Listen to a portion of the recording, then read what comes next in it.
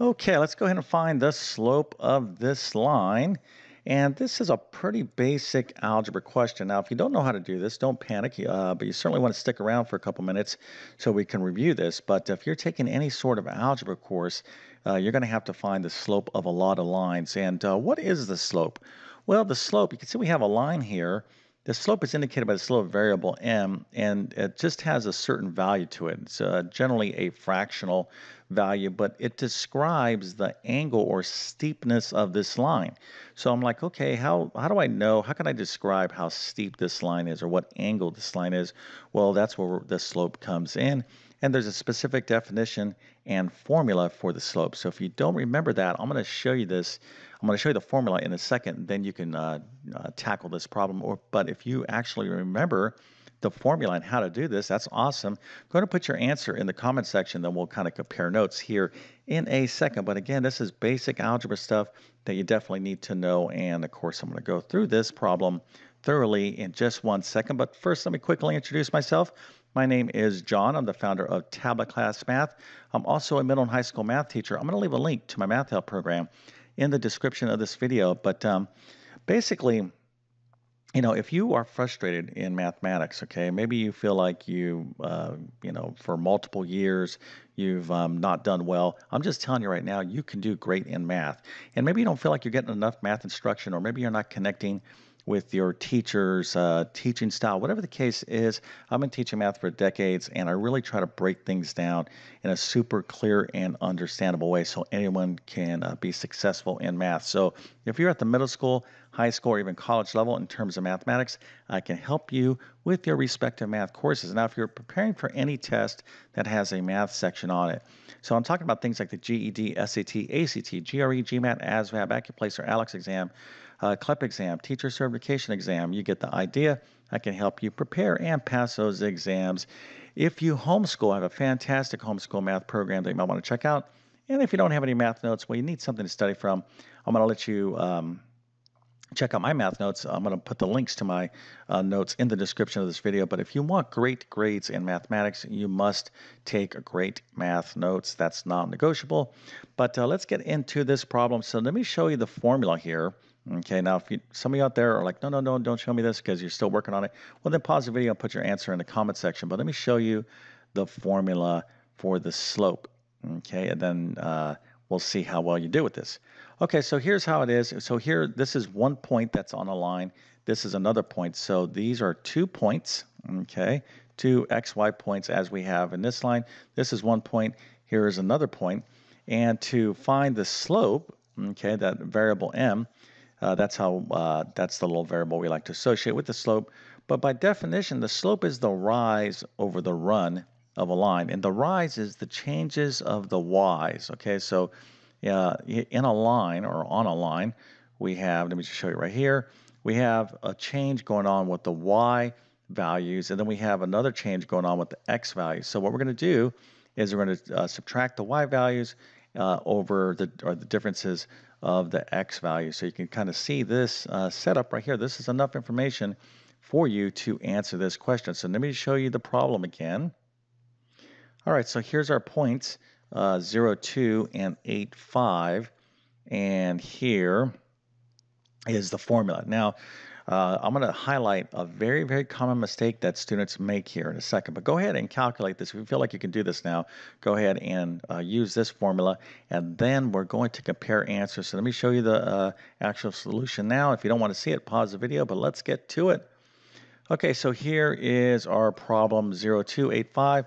Here is the slope, m, okay? And we're going to just basically subtract the y's over the differences of the x's. So let's get to it. So what is y? Well, remember, in a point, the first value is x, the second value is y. So here in this point, 8, 5, 8 is x and 5 is y. So we'll start with this y, and we're going to subtract it from this y. So 5 minus 2, okay? This is one way we can do it. We can also go 2 minus 5 as well. Now, let's go ahead and subtract the x's, 8 and 0. Okay, this is the differences of the x's. So 5 minus 2 is, of course, 3. 8 minus 0 is, of course, just 8. So the answer is 3/8. That is a slope. And if you got that right, let me go ahead and give you a nice little happy face for the day, an A plus and a 100%. Matter of fact, I'll throw in a nice 1986 flat top haircut as well. Nice job. But the story doesn't end just yet, okay? Here is where some of you may have made this error right here. Okay, so I'm going to break this solution. And this is probably one of the most common misunderstandings about the slope. So let's go ahead and take the differences of the y's. Let's go 5 minus 2. Okay, 5 minus 2. Everything seems fine, all right, because we're following the problem here. And then let's find the differences of the x's. Let's go 0 minus 8. 0 minus 8. And when I do this, okay, I'm subtracting the x's here, and I'm subtracting the y's here. I get 3 over negative 8. 3 over negative 8. Now, if you got that answer, okay, this is incorrect because this is the correct answer. But why is this incorrect? Well, let me show you why, okay? So here, when you're doing any slope problem, this is the best way you want to do it, okay? Let me show you. Let me erase this. Highlight or underline the point that you're going to start with. So here, I'm starting with 5 as my y information, and I'm subtracting away this 2. But because I started with this 5, okay, 5 minus 2, because I started with this point's information, I must start with the 8 down here in the bottom, okay, it's my x. I can't switch. I can't start with this, and this is what I did here. This is the mistake I made, 0 minus 8, because you will get the wrong answer, okay? So what I always like to tell my students is, the best way to do slope problems is just underline the point you want to start with, okay? So underline that point.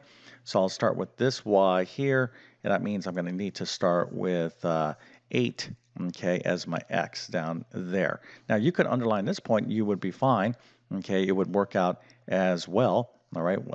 It would just get a bunch of negative signs, but you would get the right answer. Okay, so this is it for this video.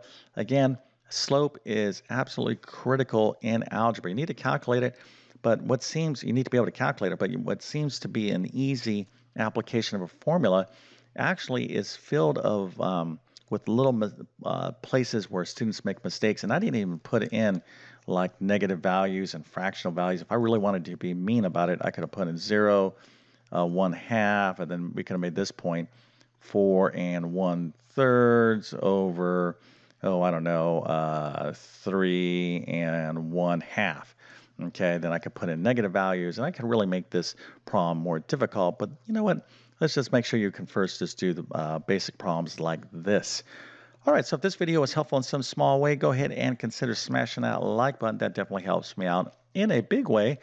And if you're new to my YouTube channel, hopefully you'll consider subscribing. I've been on YouTube for 10 plus years, have over 1,000 plus math videos on my channel, basic math all the way up to calculus. So I make these videos to help you out. So please take advantage of all the content that I make if you like my teaching style. But my best math help will always be within my math help program. Okay, so with that being said, I definitely wish you all the best in your mathematics adventures. Thank you for your time and have a great day.